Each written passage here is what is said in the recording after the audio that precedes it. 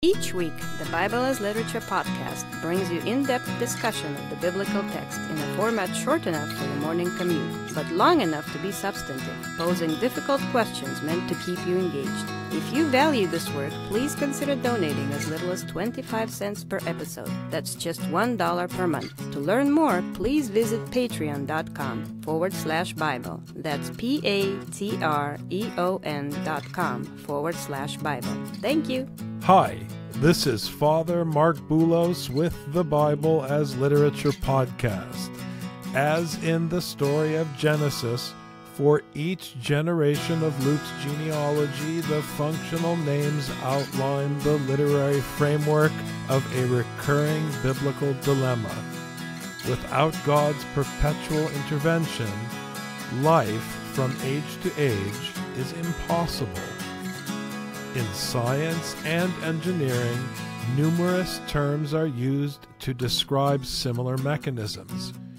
In physics and thermodynamics, it is referred to as external energy input or external work.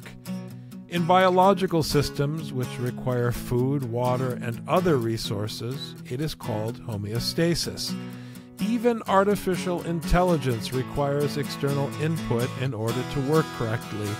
Though the analogy is not precise, you get the point. In these examples, external input is necessary to prevent catastrophic failure.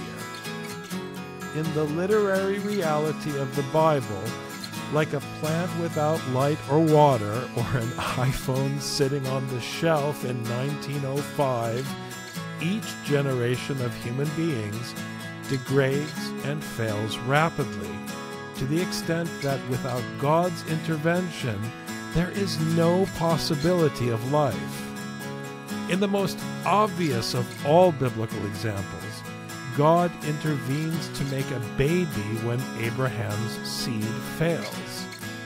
As far as the Bible is concerned, nothing helpful is passed down from Adam or Abraham, let alone your grandparents or parents.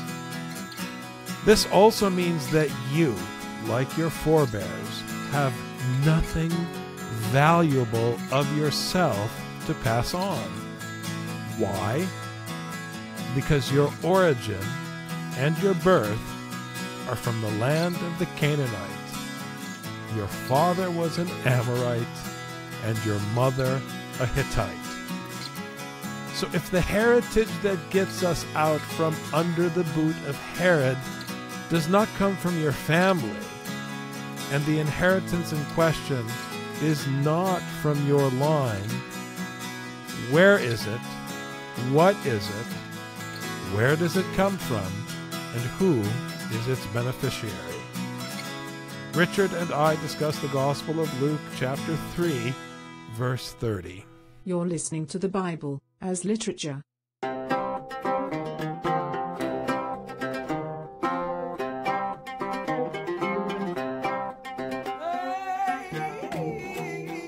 Hi, this is Father Mark Boulos. And this is Dr. Richard Benton. And you are listening to episode 484 of the Bible as Literature podcast. There are pluses and minuses to coming from a big family. The great thing about coming from a big family is when you go somewhere and you all meet up, you don't need to worry about who's going to take care of the kids at a gathering. There's lots of life and enjoyment at parties. It's nice to see everybody. That is, if people aren't squabbling and behaving like 2-year-olds, which is what happens in village life. But I would still take the village over American individualism every day of the week. Of course, when you mix the village with American individualism, it becomes toxic. But that's for another episode, Dr. Benton. In any case, that's the benefit of coming from a big family, of living in the village. That is the wonder of life outside of the United States, outside of Western Europe. That's how human beings used to live before the rise of the industrial age and mechanization and the triumph of the city over normal life. But there was a huge problem with tribalism because, after all, it's tribalism, Rich, that evolved into patriarchy, kingship, and the city.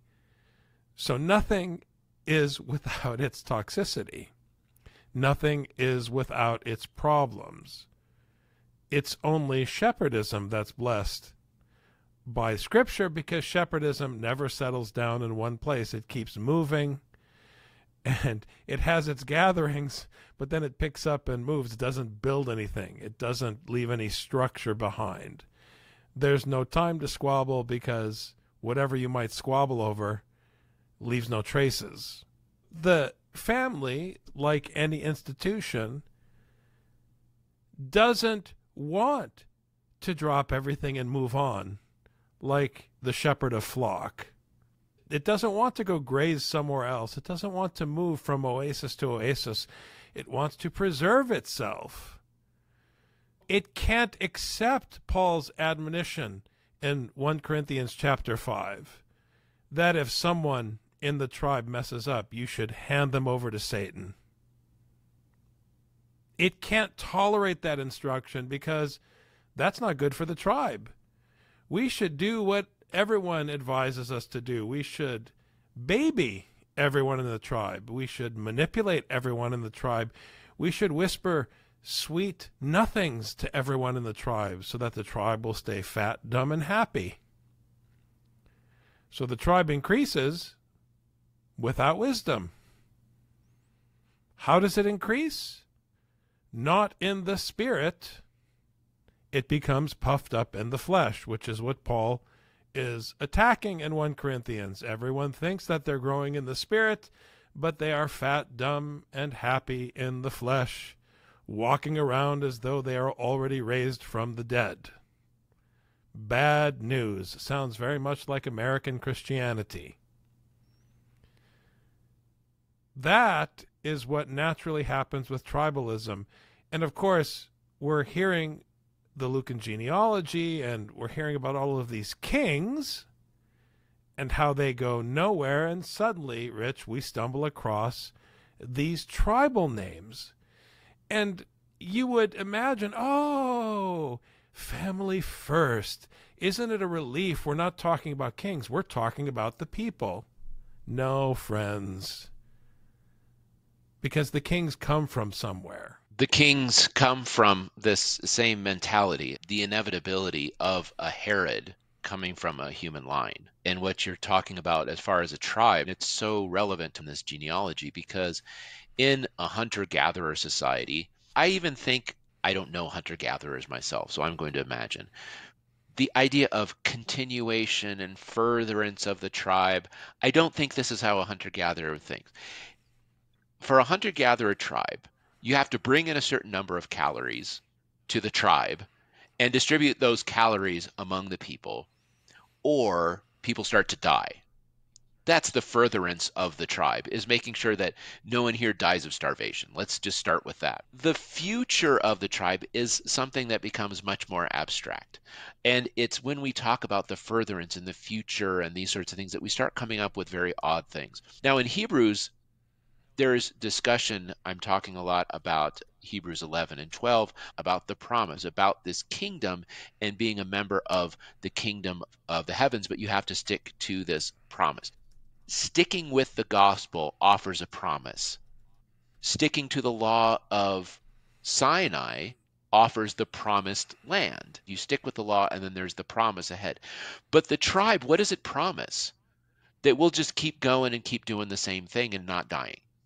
That's the promise. We'll just continue to not die. Great. But in this way that is wise, there's this perpetual kingdom of Zion, of the heavenly Jerusalem. That is God's purview. This is the thing that rests outside of the purview of humanity. That's why God has to replace human Herod with his son, Jesus. With the tribe, there's this promise that if we perpetuate ourselves, things will be good. But that's not necessarily true because it doesn't follow the wisdom that Torah offers, that God offers in his teaching, the difficult teaching. Now, the tribe says it's not about your ego, it's about the tribe. And the kingdom of heaven says it's not about your ego, it's about the kingdom. But the promise is something greater than what Herod offers, than what the tribe offers. This is what is being laid out in Hebrews, and that's what's laid out in Luke to Theophilus, that there's something bigger going on here, that there's a way of transcending this Herod and the tribes and the Herods of this world, the inevitable result of these genealogies. We need to be listening in Luke to the promise that's being offered, both the promise that's being offered of following the tribe and the promise that's being offered by following the one whom God declared is his son. The son of Simeon, the son of Judah, the son of Joseph, the son of Jonam, the son of Eliakim. When I hear these names, Richard, these are names that are easy to explain. They're familiar names. The roots are not obscure. These are tribal names that should be familiar to our listeners if they've been hearing Scripture at all these past few years, hearing the text with us. But what jumps out at me is that although this text, Luke, is addressed to the nations, remember in Scripture you have the sons of Israel and the nations.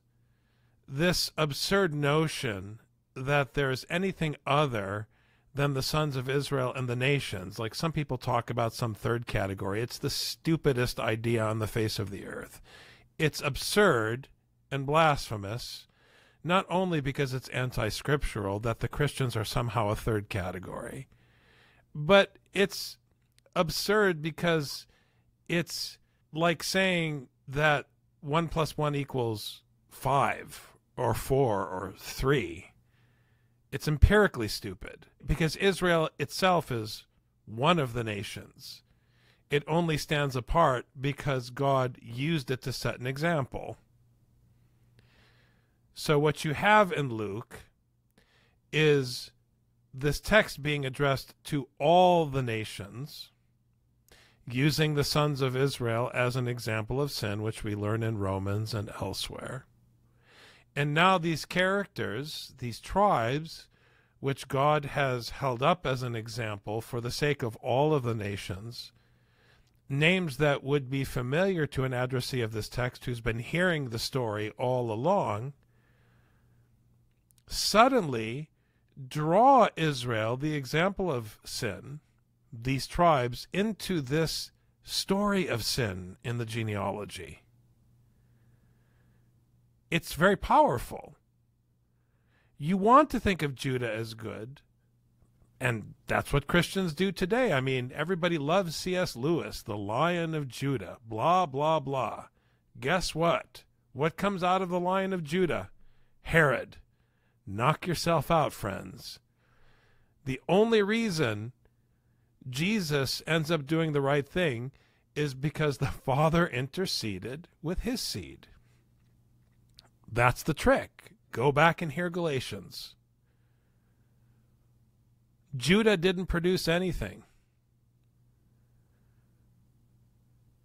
But these names, which you think are positive, are underscoring the negative. I know we're a drag on the Bible as Literature podcast. We're so negative. We're so critical. We keep trying to explain that Scripture is satire. Scripture ultimately is positive because it's negative. Is that quotable, Rich? You can't put that on a quote because it doesn't sound lofty and philosophical. But it's a fact. It's positive because it's negative about the human race. Yeah, I mean, the fact that Judah produced anything was only because he slept with his daughter-in-law, thinking that she was a prostitute. So, whatever positivity you have for Judah and what he produced, realize that he also condemned his daughter-in-law because she was pregnant outside of wedlock with her father-in-law's son. So it gets complicated in the Bible. So if you want the Bible to be a positive story, you're going to have a lot of explaining to do, unfortunately. And that's what I think this verse is doing. Look, the last name in the last verse, in verse 29, was Levi.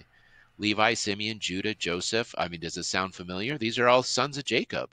sons of Israel. The devil is in the details, literally in Scripture. So the next time you're chanting a troparion in church and you see the word Judah, remember what Judah did. Judah is a character. Judah is a tribe. Judah is a function. Don't get excited. The troparion can function correctly if you remember how nasty Judah was. Come on, people. You have to be familiar with the story.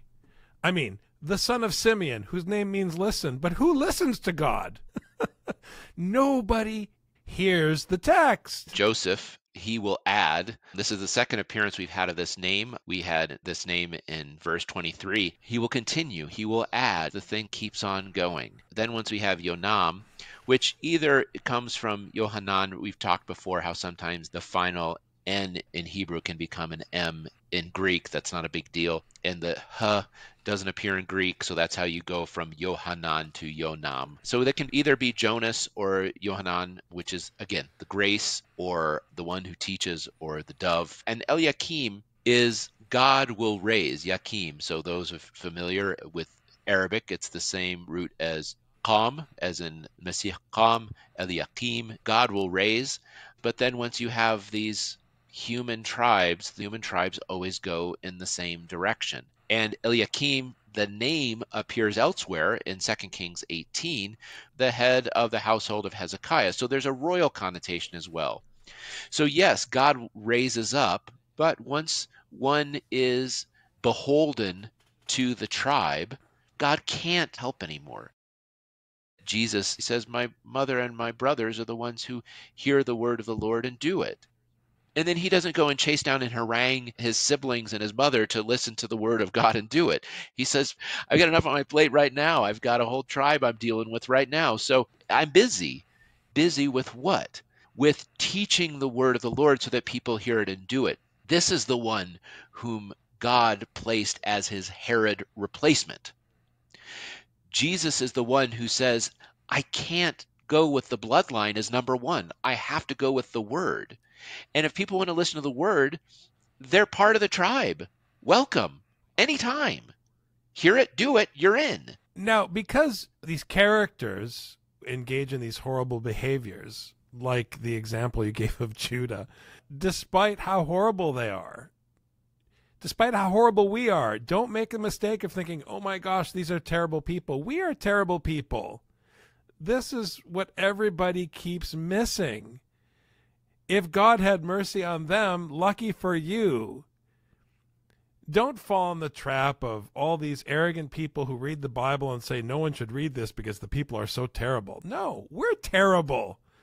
So we should be thankful that our fathers were so rotten because we're worse and God still had mercy on them. Duh. The point is that God had mercy on each generation here and provided life for them. And when all is said and done, he provided mercy by raising the Lord Jesus so that this merciful seed of instruction would be available for all the nations for every generation until the end of the age. That is the power of the Gospel of Luke. That's the power of the name Eliakim. So this genealogy is central to the proclamation of the resurrection. This is a point worth hitting on over and over again because it is in a way tragic, Rich, how we dismiss the genealogy and thereby misunderstand or altogether ignore what is happening in the proclamation of the resurrection. In both the genealogies in Matthew and Luke, we have the genealogy of somebody who's not Jesus. This is very strange. If you're going to tell a story about Jesus, at least show Jesus's genealogy. But we show the genealogy of Jesus's father, Joseph, who's not Jesus's father. So why would both Matthew and Luke spend so much time doing this? so that we could just skip it and get to the juicy parts. It's here for a reason. It's a weird genealogy. Any other genealogy is going to be the genealogy of your person. I mean, go read Homer. They're not going to give you the genealogy of the guy's uncle. They're going to give you the genealogy of the guy. That's the thing. Why do you go off track here? Because there is a teaching in this. The teaching is in the emptiness of human genealogy. Human genealogy does not end up with Jesus. Jesus is outside of this genealogy literarily, and he's declared directly by God's word that this is my son. He is the Son of God in this sense that he is the inheritor of the kingdom. However many generations were born in between God creating the heavens and the earth and creating Adam and then Jesus, however many generations are in between, Jesus is the heir because he stands outside of this human lineage. Thanks very much, Dr. Benton. Thank you, Father. You've just heard the Bible as literature. Thanks for listening. The Bible as Literature is a production of the Ephesus School Network.